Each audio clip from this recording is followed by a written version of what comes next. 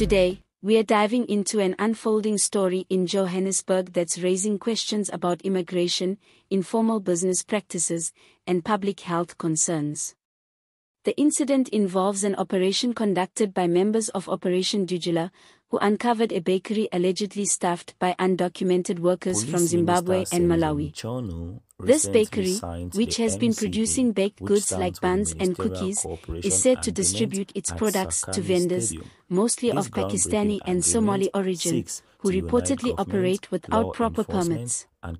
While this might sound like a straightforward case of an unregistered business, it speaks to much larger issues surrounding informal trade, economic pressures, and social tensions that affect many communities across South Africa. Now, let's step back for a moment to get a sense of the historical and social context behind the story. South Africa has long grappled with challenges around immigration and employment. Due to its relatively advanced economy in the region, the country has become a destination for people seeking better work opportunities from across Africa, particularly from neighboring countries where economic hardships are severe. Over the years, people from Zimbabwe, Malawi, Mozambique, and other countries have entered South Africa both legally and through undocumented means, finding employment opportunities, often in informal sectors. While many of these individuals are hardworking and contribute to the economy, there are growing concerns among local communities about the impacts of undocumented workers on employment, wages, and public safety. Operation Dudula, the organization central to this recent discovery, is part of a growing wave of grassroots groups that have taken it upon themselves to address these concerns. Initially formed to advocate for local jobs and security, Operation Dudula is known for its firm stance on undocumented immigration and unregulated businesses. They argue that these practices lead to unfair competition for local workers and legal businesses, especially those complying with regulations that ensure safe, hygienic, and lawful practices. The group claims that the presence of undocumented foreign nationals operating in unregistered businesses creates an unregulated economy that strains resources, creates health risks, and contributes to rising tensions in affected communities. In the case of the bakery in Johannesburg, members of Operation Dudula alleged that the establishment forms part of a larger, informal network that supplies baked goods to street vendors. This discovery points to how some businesses bypass official health and safety standards, possibly operating outside labor and immigration regulations. Such establishments, critics argue, not only undermine local businesses but also pose potential risks to public health, especially if they lack the proper food safety and hygiene practices required by South African law. The thought of consuming goods prepared in an unregulated environment is concerning to many, as these businesses may not undergo regular inspections to ensure that they meet acceptable health standards.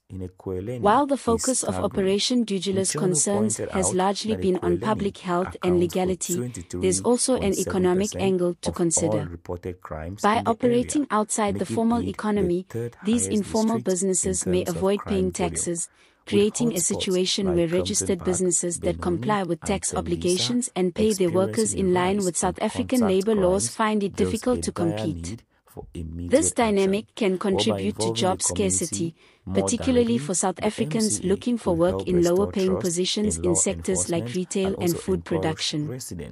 Many argue that without stronger oversight and stricter enforcement, this unregulated economy could continue growing, impacting opportunities for local job seekers and depriving the state of valuable tax revenue. The case has also highlighted broader issues around law enforcement and the regulation of informal markets in South Africa. Local authorities and law enforcement agencies have reportedly begun investigating the operation's reach, examining whether any laws concerning business practices, labor, or immigration have been violated. The complexity of this case is emblematic of the broader challenge: how to enforce regulations in a vast and diverse informal sector, where thousands of unregistered businesses operate without oversight. Authorities have conducted inspections at the bakery, but no formal statement has been made regarding arrests or whether the bakery will be shut down immediately. It appears that immigration officials have also been called in to confirm the legal status of the workers involved, but the process is ongoing, and further action is likely in the coming days. This incident has already sparked debate on a national level, with various community groups and activists weighing in on the issue. Some advocate for stricter immigration controls and more robust regulations to prevent undocumented workers from being hired in informal businesses. They argue that without such measures, local citizens will continue to feel the economic and social pressures associated with unregulated immigration. Others, however, stress that a balanced approach is necessary, one that acknowledges the economic contributions of foreign nationals and informal businesses while ensuring that health and safety standards are upheld. These ongoing tensions have prompted many to ask what could or should be done to address these challenges effectively. Some propose a more integrated approach, where informal businesses could be incentivized to register and comply with health and safety regulations, helping them enter the formal economy.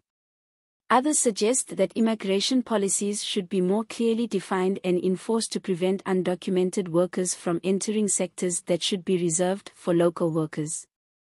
Additionally, there is a call for local law enforcement and municipal authorities to improve their capacity for monitoring and inspecting businesses to ensure compliance with national standards. As the investigations continue, community leaders are emphasizing the importance of fair and lawful business practices.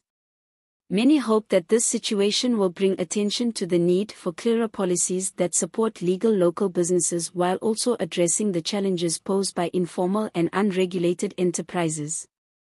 At the heart of these discussions is a desire for accountability, transparency, and a more stable and secure environment for both local citizens and migrant workers who contribute to the economy.